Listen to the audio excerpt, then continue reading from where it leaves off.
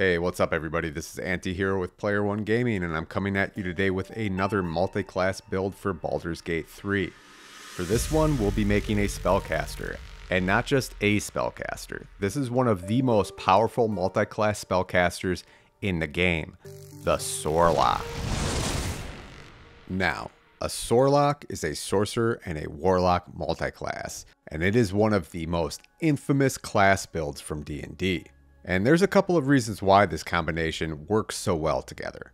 Number one, they're both charisma-based spellcasters, meaning they use their charisma attribute to determine their efficiency with spellcasting. Also, the Warlock is good to multiclass with because it's very front-loaded. See, there are two different kinds of classes in D&D, the kind that really benefit from taking more levels in their own class because they gain really strong abilities in later levels, and the kind that are very front-loaded, with some of their best abilities coming very early on.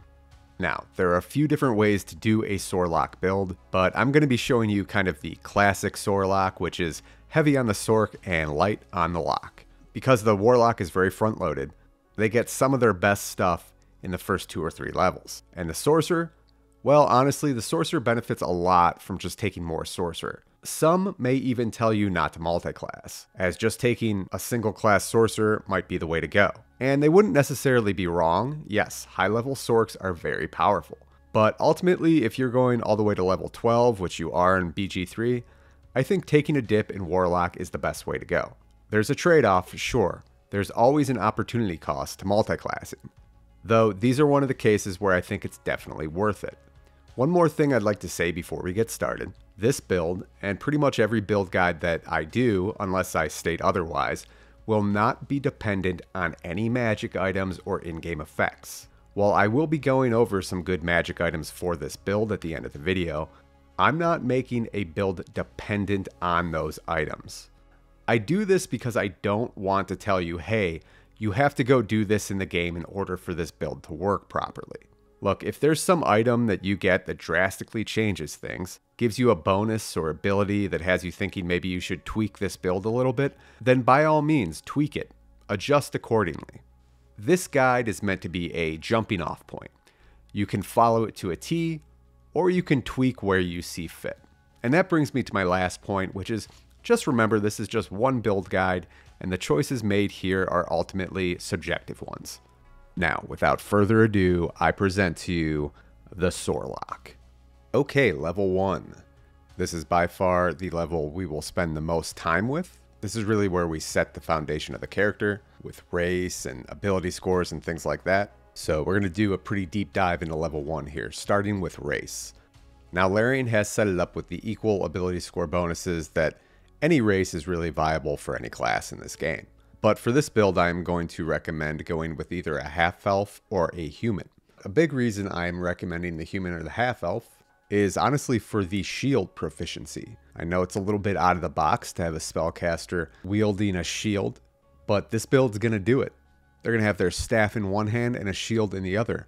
And if you ask me, I think it looks pretty cool. You're building a true battle mage. So yeah, the shield will give you an extra 2 or even 3 in your armor class. So that's going to be good. We're going to be looking at a couple different ways to boost your AC. Make sure you're not as squishy as your typical spellcaster.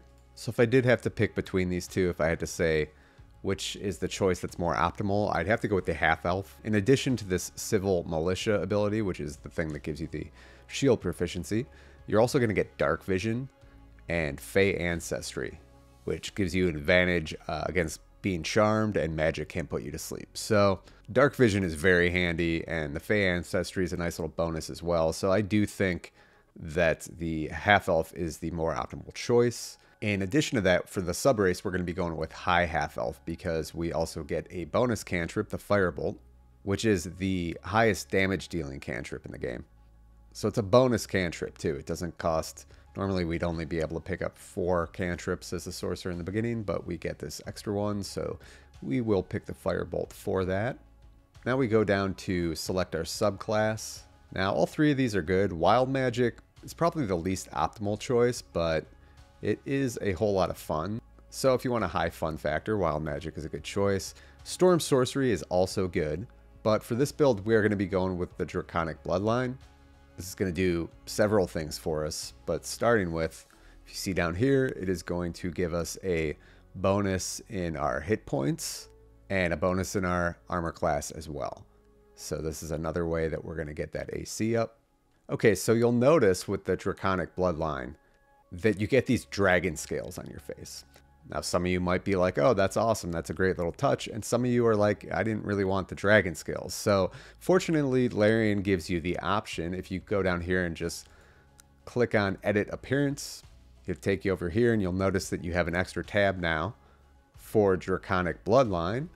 And so you can go through these. They give you a few templates for how you want these scales to look. So you can change the design, make it however you want it to be. And it actually has an option here that allows you to remove the scales entirely, which is what I'm going to go for. But it's all personal preference and the particular character that you want to build. So it's nice to have those options. Also with Draconic Bloodline, you get to pick a Draconic Ancestry. What you're doing here is picking what color dragon your dragon ancestor was. And it's not just an aesthetic thing. Each one of these, as you can see in the parentheses, it's associated with a different type of damage. So eventually you're going to get a resistance to this type of damage and also be able to do additional damage with this element. But starting right away here at level 1, it also gives you access to another kind of spell. So the ones I want to look at for this particular build are the lightning and the cold damage. That is blue, white, silver, and bronze. And the reason that is there's going to be a few different things with this build that are kind of like our bread and butter. Eldritch Blast being one of them, high damage AoE spells, and also elemental damage. Specifically cold and lightning, because we are going to use the mechanic where we apply the wet condition to our enemies and that doubles the damage of cold and lightning. So we're going to be utilizing that a lot, and all of these effects are going to be working in conjunction with one another. So each one of these, blue, white, silver, and bronze, come with a different spell. For blue, we have Witch Bolt. This is a somewhat underwhelming spell. I'm going to advise that you don't take blue. The thing about Witch Bolt is it doesn't do a ton of damage, and while you can reapply it on additional turns, the fact that it requires your concentration is a big count against it. We're going to have a lot of concentration spells. We want to be very careful how we use them, and we will likely not be using Witch Bolt all that often, so we're going to have better ways of dealing that lightning damage. So white has a very good spell. White has Armor of Agathis, and this is a fantastic spell that gives you temporary hit points as well as deals cold damage to your opponent when they attack you with a melee attack. Very powerful, especially when upcast. It increases the amount of damage and hit points that you get from it. It's a great spell, but the thing is that I'm going to advise that you take the Fiend subclass when you take Warlock, and that subclass offers this spell. So unless you wanted to go with a alternate subclass, which is certainly an option for you if you wanted to do that. If you do that, I would recommend maybe taking white. Otherwise, if you do end up going with the Fiend Warlock subclass, then no reason to take white. You don't need to get this spell twice. So I would recommend at this point either silver or bronze. Silver gets you the Featherfall spell. This is a great spell. It's one that you're not going to use much, but when you need it, you'll definitely be glad that you have it. Bronze gets you Fog Cloud, another good spell for stealth purposes, but this one does require concentration, and like I said, our concentration is going to be stretched thin as it is. So that is why my ultimate recommendation here is to go with silver. Cold damage is a good pick, I think, and the Featherfall spell is, like I said, very handy to have when you want it. Okay, so now we're going to take a look at the spells, starting with the cantrips. Now bear in mind, if you picked the high half-elf, you have this Firebolt cantrip for free already here, so you do get one extra cantrip, but we get to pick 4 more, and there's some good choices here. However, the default that they selected for us, we're not going with these. Light is a really good spell, but we have Dark Vision. First, we're going to go with Ray of Frost, and it deals decent damage and also slows your opponents down. And cold damage is our thing, so we're definitely taking Ray of Frost. We're also going to take Mage Hand, a floating hand that can do tasks for you, open doors and push buttons.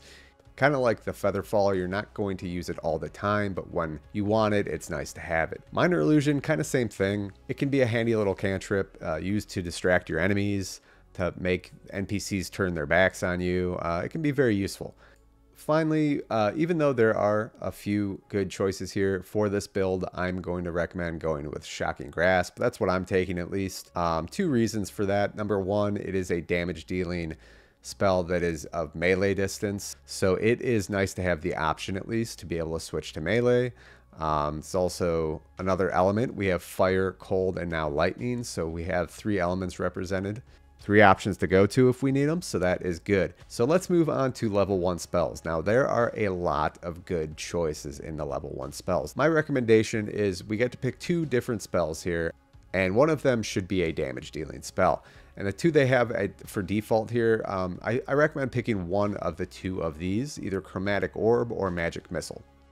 Ultimately, you're going to replace both of these eventually as you begin to level up, but you're going to pick the one you want with you now at these early levels. Magic Missile has the benefit of firing 3 different beams, so you can attack 3 different enemies. That's kind of its main selling point. Eventually, you're going to be able to do that with Eldritch Blast either way, but for now, that is advantage with Magic Missile.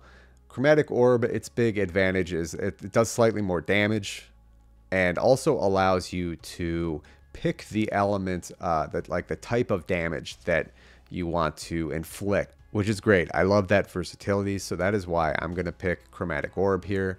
And then for our second spell slot, there's a few choices. We got Mage Armor is good, Fog Cloud, another good one, Thunder Wave, that can knock your enemies back. That's definitely handy, but you'll be able to do that with Eldritch Blast very soon. Mage Armor is great, though I'm not going to recommend it for this build because we are using the shield and the Draconic Ancestry, and we're pretty good with the AC. It actually wouldn't make a difference at this point. If you didn't want to use the shield, if you ended up going in a different direction, I do recommend Mage Armor. Otherwise, skip that for the shield spell and sleep, okay? So we're going to take 2 of these eventually regardless, and I'm actually going to recommend going with sleep first. And the reason is because sleep's a great spell. First off, it's going to put your enemies to sleep and give you guaranteed crits on them when they're sleeping. It is a very powerful spell. The one thing about it, though, is it begins to taper off as you go up in levels. It becomes less effective, and that is why I'm going to recommend taking it now. The other spell, Shield, you're going to have that with you the whole time, all the way up to level 12. So take sleep now so you can get full use of it, its full potential at the early to mid levels, and then we'll pick up shield in just a little bit. All right, next we're going to go to background. You're welcome to choose anything you please here. My recommendation is that it at the very least has 1 charisma based skill that you gain proficiency in. Personally, I like Charlatan. Charlatan gets you the deception proficiency as well as sleight of hand, which if you have a rogue in your party, they will likely handle these, but if you don't, well, someone's going to want to have sleight of hand. Someone is going to want to be able to pick locks and disarm traps. Why not let it be you? There's several other good options here. You're welcome to choose whichever one you like, but for this build, I am picking Charlatan. All right, next one, ability scores. Okay, so you can see from the star here that our primary ability score is Charisma. So we're going to want to assign our +2 bonus into this and max it out at 17. The reason this is because it's our spell casting ability. We're going to be using it to determine our efficiency with spells, whether or not we hit with them, and how much damage they do. Next, we're going to look at Dexterity and Constitution. Those are going to be our second and our third highest. You can go either way with this. There's pros and cons to both.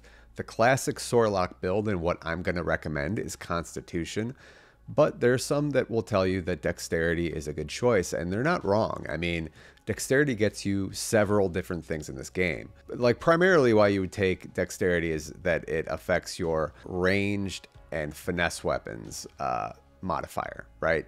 Generally, if you're shooting a bow or going to be attacking with a rapier or a dagger, and this is a primary way of you attacking, you want a high Dexterity score. We're not going to be doing that with this build, however, so we don't have to worry about that part. But it also affects your initiative and your armor class. So this is why some people recommend Dexterity, but here's the thing. We're determining whether we're going to put a 14 or a 16 in Dexterity. At the end of the day, this is just a 1-point difference modifier. A +1 in initiative is not going to be a game changer either way. It's not going to determine most of the time whether or not you are going first or last. And it's the same thing with armor class. I mean, it's going to give you a +1 in AC, but we're already doing things to our AC to get it up there. You're going to have plenty of AC with this build. I'm going to get it up to 18, 19, even 20, depending on what items you're using. With the right spells cast, it could be even higher than that. That is plenty for a ranged spellcaster. You're not a frontliner or anything like that, though you probably could be with an AC of 20. The reason we want to go in Constitution, one, it's going to give us more hit points, so that's always good. We want to have a decent AC and a decent amount of hit points. They're both very important. But the other thing that it's used for is Constitution saving throws are used for determining whether or not you can remain concentrated on those concentration spells during battle. When you get hit, you have to roll a Constitution saving throw to see if you maintain that concentration on that spell. So Constitution is very important for this build. So what we're going to do, we're going to take that +1 bonus that we have left, we're going to put it in Constitution. We're going to want to get the Constitution to 16 and the Dexterity to 14. The only way to do this is to dump 2 stats, not just 1. So we already have Strength dumped here all the way down to 8. We're going to do the same with Intelligence. And don't worry, I mean, this is going to allow us to get that 16 and that 14. And honestly, I mean, people say what they will about min-maxing, and I agree with a lot of the counts against min-maxing. I don't min-max things a lot of times if it gets in the way of the narrative. I always want the narrative to fit like the build that I'm going for. But the thing is, with min-maxing with ability scores, in my opinion, it's more realistic, right? Like, this is how human beings are. I mean, this is a half-elf technically, I guess, but we are imperfect, and we, in some instances, are above average in things. In some instances, we are average, which, like the wisdom here at a 10, a neutral modifier, that's considered average, right? And strength and intelligence, that's slightly below average. You're not a complete idiot and a complete weakling, but you are slightly below average here is what these scores represent. And this is true with most people, I think. You're good at some things and average at some things and bad at some things, you know? So this is a good setup from a narrative standpoint and also from an optimal scores standpoint. So that's how we're going to set up the ability scores. And then lastly, we are going to go over to skill proficiencies real quick, but they've got it looking pretty good here. I don't really think there's anything that we're going to change. This has us proficient in sleight of hand, arcana, deception, and persuasion. That's good. My recommendation is always, if you're going to be like a face of the party, you should be proficient in 2 of the 3 different ways to have social interactions. So the 3 ways being deception, intimidation, and persuasion.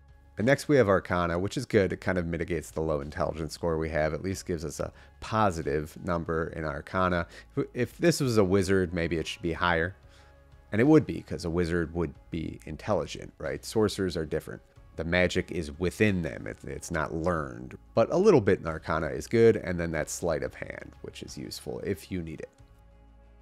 All right, and that is it for level 1. Okay, level 2. For our model the rest of the way, this is going to be a human. This is actually Gale.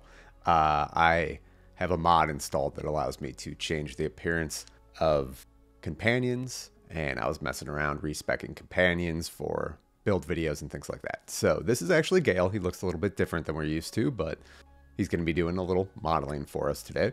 And at level 2, we come to kind of a crossroads. We've got to make a decision here about when we are taking those Warlock levels. There are 2 popular schools of thought here. One is to jump into Warlock right away. By multiclassing right away, you are going to get Eldritch Blast immediately, the Invocations, and Medium Armor Proficiency. Medium Armor Proficiency is not bad to get right now, considering that top-notch magic item, the robe that really goes perfectly with this build. You're not going to get that until about the middle of Act 2. So early on, if you didn't want to go with the Sorcerer's robes and you wanted that Warlock medium armor, it's not a bad idea. So those are the benefits of going with Warlock right away. However, even though it takes a little bit more patience, I do think that the more optimal choice is to stay at Sorcerer for the first 5 levels. The benefit of doing this is that those early game levels are going to feel much stronger. you're not delaying your spell progression as much. You're going to get access to level 2 and 3 spells much faster. And it's just going to feel like a little bit less of a grind in the early game. You're free to choose any avenue you like. I have chapter markers in this video so you can jump back and forth and really do the level progression any way that you want to. However, in this video, just to make it a little bit easier, I'm going to be going Sorcerer for the first 5 levels. Alright, so at level 2 Sorcerer, this is where we get meta magic. We start with 2 sorcery points. Every level of Sorcerer after that, we get an additional sorcery point. And sorcery points, you can use these to use your meta magic, which is kind of the Sorcerer's primary ability. We'll talk more about that in just a moment. But you should also note that sorcery points and spell slots work hand in hand. You can actually use unspent spell slots and turn them into more sorcery points, and vice versa. You can spend sorcery points to get more spell slots. Okay, so before we dive more into meta magic, we're going to pick one more level 1 spell here. And as mentioned previously, if we took Sleep the first time around, we're going to take Shield for level 2. Alright, so we grab Shield. That's going to increase our armor class by 5. Also, we take no damage from Magic Missile. That doesn't really come up all that often, but it's a strong spell. You use it as a reaction to save yourself from getting hit. So grab that, and then we'll go down to Meta Magic. Now we get to pick 2 of these 4 Meta Magic skills. And the one must pick we have on this list is Twin Spell. What Twin Spell allows us to do is we take a single target spell. We'll just use Chromatic Orb as an example because we have that. If we decide to use Twin Spell on Chromatic Orb, we can now target 2 different opponents with that spell at the same time. So that's right, it takes a single target spell and makes it a dual target spell. So very powerful. We'll definitely want to pick that up. The other 3 options here are all decent ones. We've got Careful Spell. This allows allies to automatically succeed in their saving throws. So if you want to launch a fireball out in the battlefield, you don't have to worry about hitting your teammates, which is huge, very strong. Then there's Distance Spell. Does just what you think it would do. It increases the range of your spell by 50%. And perhaps its strongest feature is it takes melee spells and turns them into ranged spells. So that can be very useful. And finally, there is Extend Spell, which allows you to double the duration of conditions and things like that that are caused by spells. Surfaces like the ice surface from some of the cold damage spells. Honestly, these are all very good options. I personally am going to pick Careful Spell because I love being able to toss a AoE damage spell out into the battlefield and not have to worry about hitting my opponents.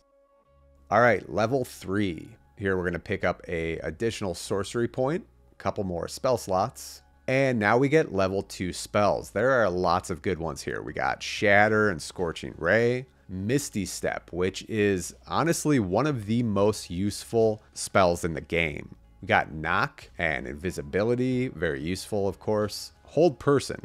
Hold Person is one of the strongest spells in the game. We are definitely going to be taking that at some point. We'll talk about it a little bit more soon, but for right now, I'm going to recommend that you take Cloud of Daggers. Cloud of Daggers is one of the more powerful AoE spells in this game, and just at level 2. It does just what the name suggests. It summons a cloud of daggers spinning around your enemies, and anyone caught in the cloud takes damage. That's right, they just take damage. That's what makes this spell so good.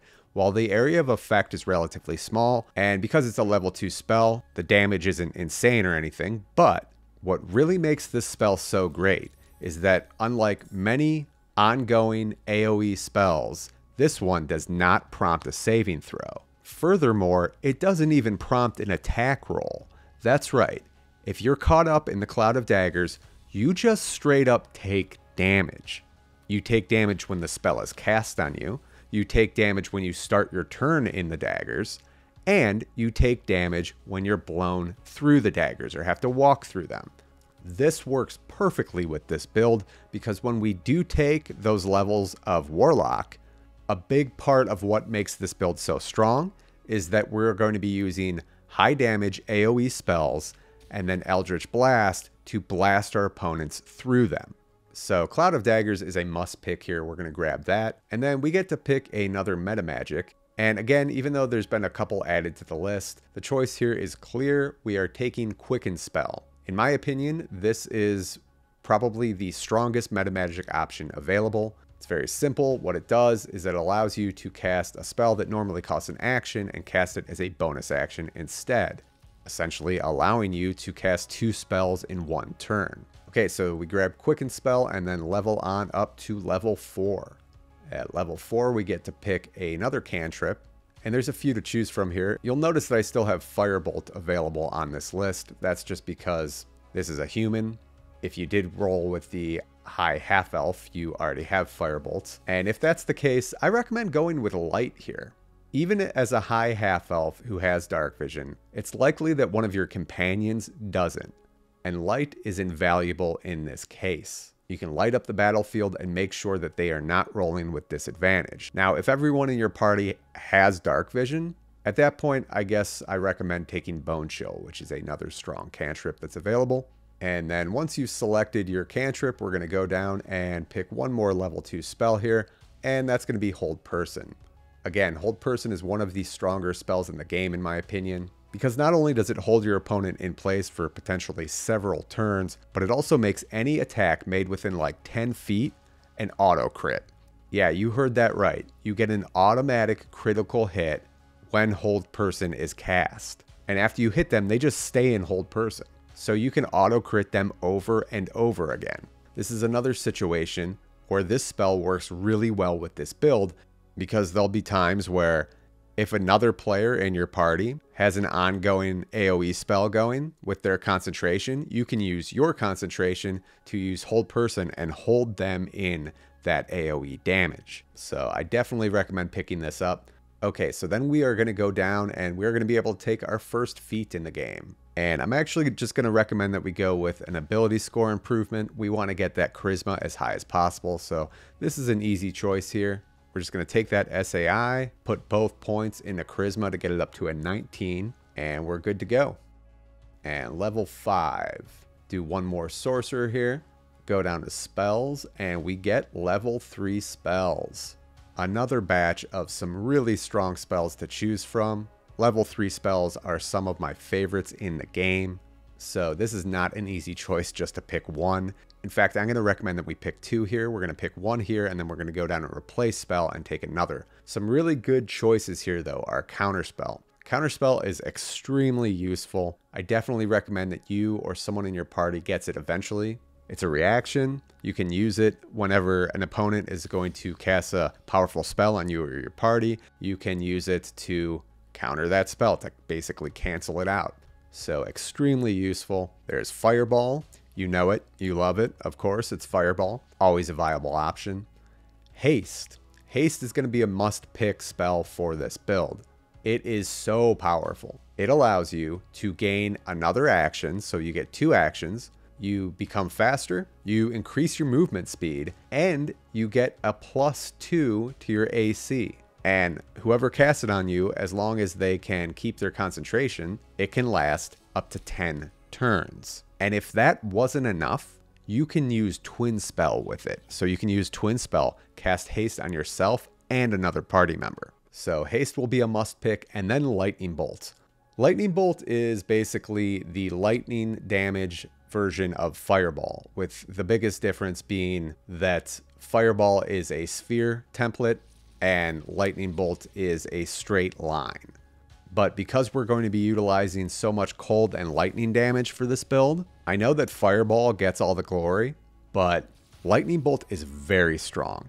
And given the fact that we're going to be using a lot of cold and lightning damage with this build, coupled with the wet condition mechanic, I'm very much going to recommend that we go with Lightning Bolt. So the 2 spells we're going to pick up here are Haste and Lightning Bolt. So grab one of them up here, and then we're going to go down to Replace Spell. And it's pretty safe to say that we can get rid of Chromatic Orb now. We no longer have too much use for it as we're leveling up.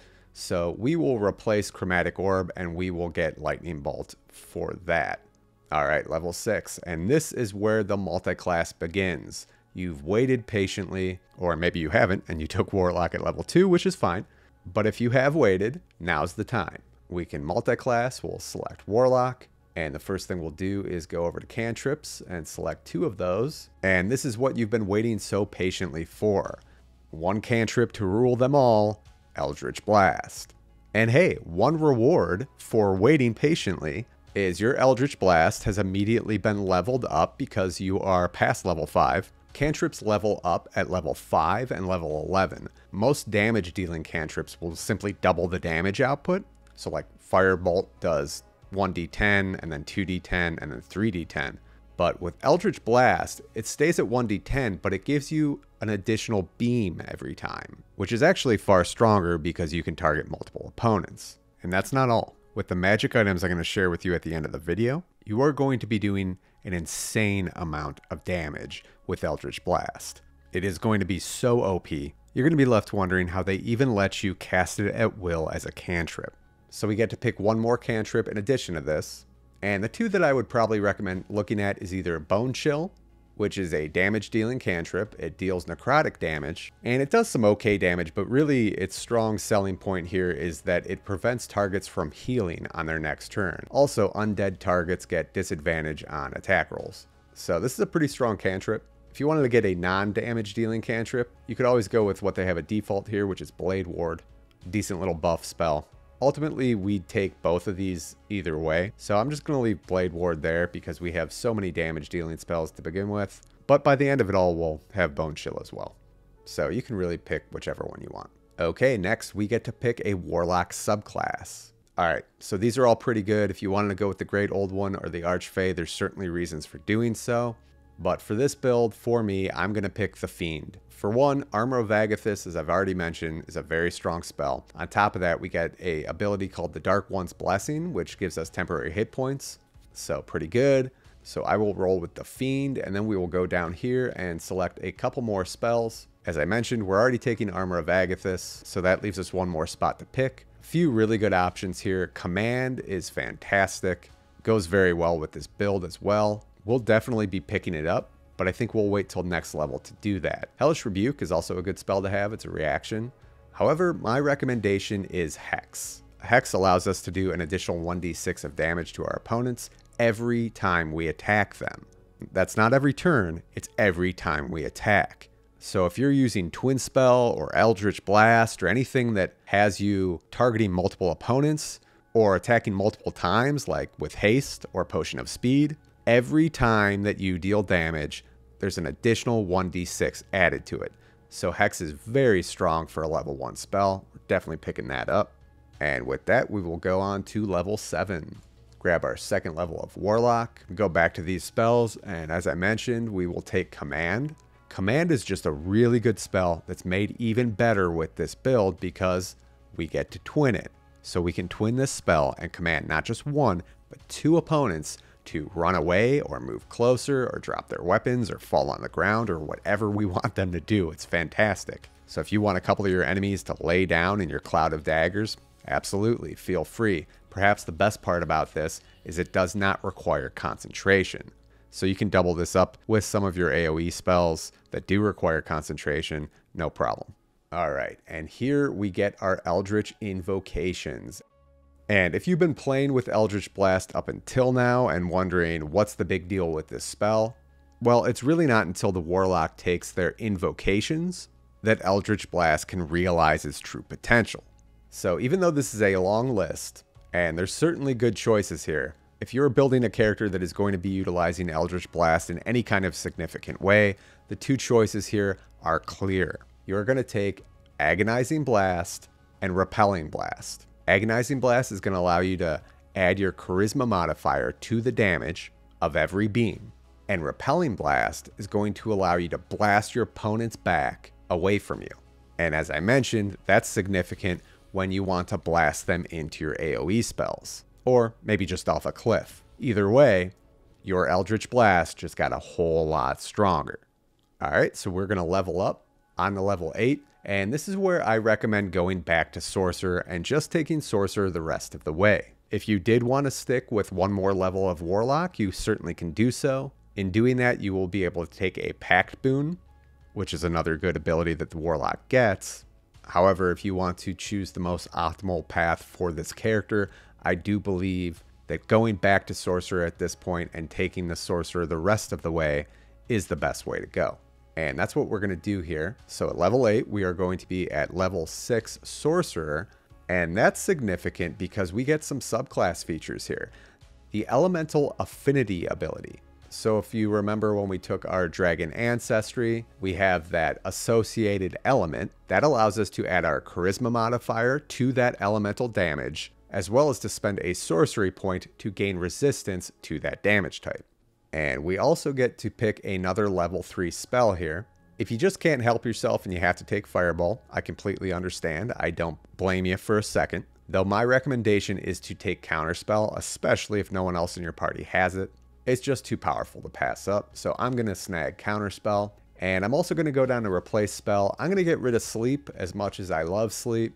At this point in the game, you're a level 8 character, and a lot of the opponents that you're facing have a lot of hit points, which means you're going to be using Sleep less and less.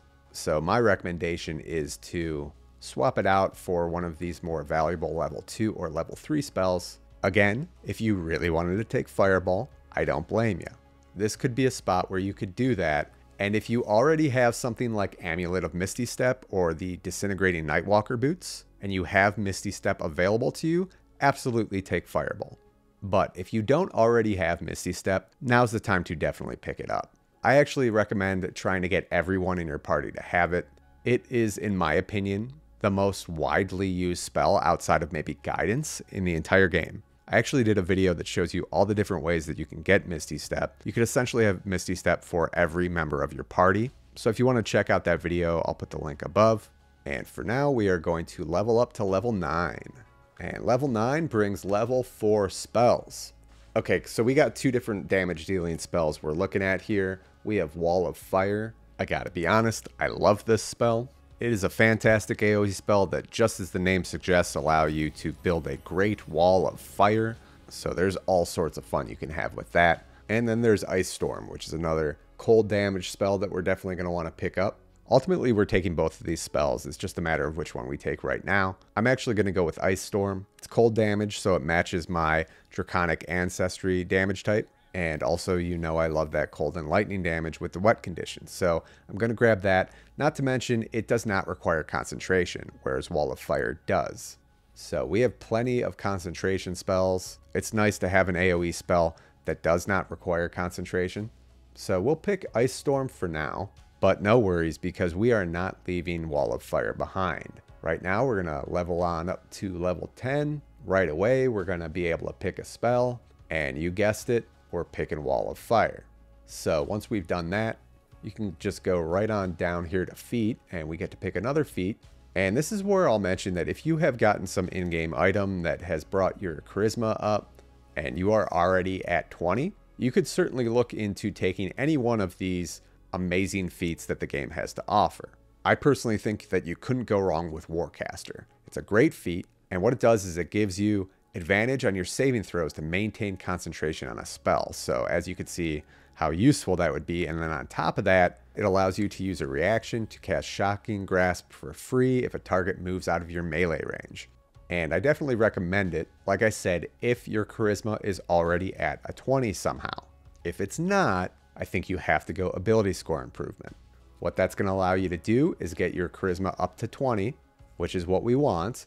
And then it also gives you a point in Constitution. And just one extra point in Constitution here, as you can see, gives you 10 more hit points. It takes it from 82 points to 92. And by the end of the game, when you're at level 12, it's going to give you 12 additional hit points. And then we will level up again to level 11. And congratulations, we now have level 5 spells. Now, there's 2 damage dealing ones that we will be eyeing up.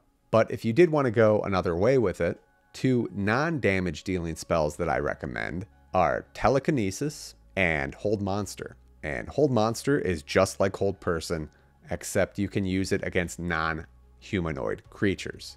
So if you had both Hold Person and Hold Monster, you're kind of covering all your bases there and can pretty much cast it on whoever.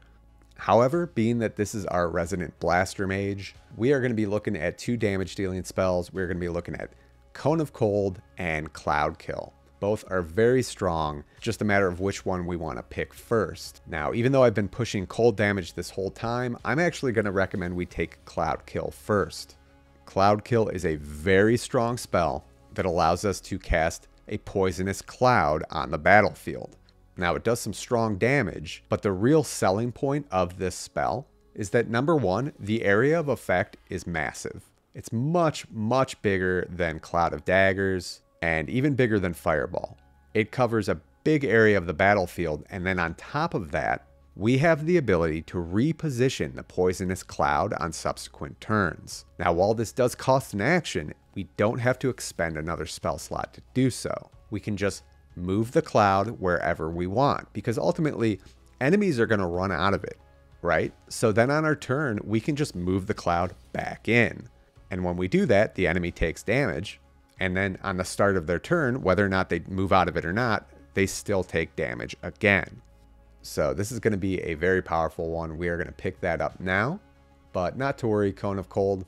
We are coming back for you because this is going to take us to level 12, the final level in the game. And here we're going to get to pick a cantrip. If you haven't taken Bone Chill yet, that's what I recommend. If you already took Bone Chill, maybe Blade Ward or something else is available. We'll just grab that, grab our last cantrip. Then we'll come back down here for Cone of Cold. We did not forget about you. Grab that. And then finally, we get to pick one more meta magic. Okay, so we got a couple new options here. We have Subtle Spell. This allows us to cast a spell even if we're silenced. Now, this is definitely nerfed a little bit from the tabletop 5e version of Subtle Spell, which I think is a little bit stronger. The problem with this one, I think it's just too situational. So instead, I'm going to be looking at Heightened Spell, which gives disadvantage to your opponent's saving throws. So anytime I can impose disadvantage on my opponents, I'm going to take that. I think Heightened Spell is a strong choice here, and that's the one I'm going to recommend. All right, guys, that does it. Levels 1 through 12 of the Sorlock. All right, before I go, we got magic items. I'm going to be doing this quick and dirty because this video is already running pretty long at this point. I'm just touching on a few magic items that you should keep an eye out for. We're going to be focused on staffs, robes, and headgear. It's not to say that there's not good gloves, boots, amulets, or rings, but at the end of the day, this is not a magic items video. Now, I will say most of these that are perfect for this build, you don't pick up until later on in the game, but I'm going to share a few with you that are at least worth taking a look at that you can get in the early game in Act 1. So I'll do these in chronological order, the order that you're most likely to pick them up in.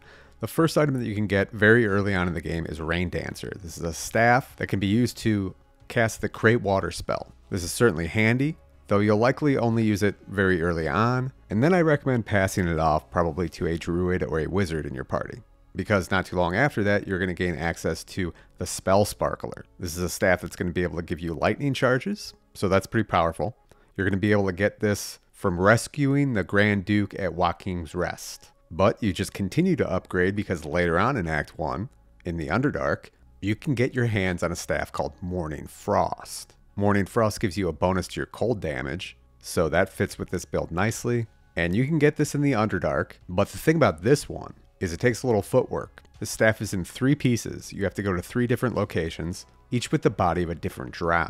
The first drow is right by where you fight the Spectre, which is a battle that's on the west side of the Saloon Knight outpost. The second piece can be taken off a drow in the Myconid colony, in the vault that they give you access to after you defeat the Dwergar. And a third piece is found on a drow that's right next to the Susar tree. Once you have all 3 pieces, you put them together, and you have your Morning Frost staff. You'll be rolling with this staff for the rest of Act 1, all of Act 2, and all the way up until you roll into Baldur's Gate in Act 3. But not so fast. Before we get to Act 3, we're going to make a stop into Act 2, and this is where you're going to find the absolute best robes for this build, and that is the Potent Robe. The Potent Robe is going to allow your cantrips to deal your Charisma modifier to the damage twice. Yeah, and don't forget that's per beam with Eldritch Blast. This robe was tailor fit for the Sorlock, and you will roll with it for the remainder of the game. This can be found in Moonrise Towers. It's a quest reward for rescuing the Tieflings. Alright, heading into Act 3, this is when we really turn things up to 11. Immediately upon arriving in Baldur's Gate, I suggest you get to the lower city and find Sorcerer's Sundries as quickly as possible. There are several interesting toys at this location, including a couple of items you are definitely going to want to get. Sorcerer's Sundries is a magic shop. If you just go directly in and talk to the merchant, they'll be selling the hat Birthright. This is an absolute must pick. it gives you a +2 in charisma and caps at not 20, but 22. This means a +6 modifier to your charisma. This, coupled with the potent robe, is going to take your Eldritch Blast to a whole nother level. We're talking about a guaranteed 12 extra damage for each beam. That's 36 guaranteed damage on top of whatever you're already doing with Eldritch Blast. And this is a cantrip. You can just spam it. That is insane. It breaks the game, if I'm being honest. Not to mention that you're going to be completely irresistible in all social situations. And for those of you who don't want to be game-breakingly OP, I do have an alternate option for some of these items that I'll mention in just a moment. But while we're still at Sorcerer's Sundries, let me just say you want to pick up the Marco Eshker staff. This is a legendary quarterstaff. This thing is very powerful. It gives you a +1 to spell save DC and spell attack rolls. Allows you to cast a spell without burning a slot, and also has a pretty powerful spell called Kreska's Favor. This can be found in Lorroakan's tower. You'll have to get through Lorroakan, get through his puzzles, but once you do, you'll gain access to this staff. For those of you who are wondering where I got my shield at, this big gold shield, it's called Viconia's Walking Fortress. It's a +3 to your AC instead of just a +2. It knocks your enemies prone with 2 to 8 force damage. Has a powerful action called Reflective Shell that reflects ranged attacks, and the spell Warding Bond. This is also available in Act 3 when you defeat the leader of the Shara Worshippers. Alright, lastly, for anybody looking for an alternate option or wondering where I got the hood and robe that my character model was wearing, this is actually a set. It's the Weave set. There's the Robe of the Weave, the Hood of the Weave, and Cloak of the Weave. All of these give you bonus to your spell save DC and attack rolls. The Robe of the Weave is also found in Lorroakan's tower directly across from his staff. The Hood of the Weave is available in the lower city right on the water in a place called Philgrave's Mansion. There's a mummy lord in there who's a merchant. You can buy it from him. And the Cloak of the Weave can be purchased from Hellsick in the lower city. Alright guys, that's it for the magic items. There's a lot more great magic items out there though. Some I'm sure I don't even know about. So if you'd like to share some of your favorites in the comments below, please feel free to do so. Just make sure to watch out for spoilers, please. But that'll do it for this video. This is my version of the Sorlock. I hope you enjoyed it. If you did, I just ask that you hit the like button. And if you're interested in seeing more videos like this in the future, please subscribe to the channel. Like and subscribe. It doesn't cost you anything. Just click a couple buttons. Really helps me out. I do appreciate it. And that'll conclude this build video. I hope you all have fun with it, and I'll see you next time.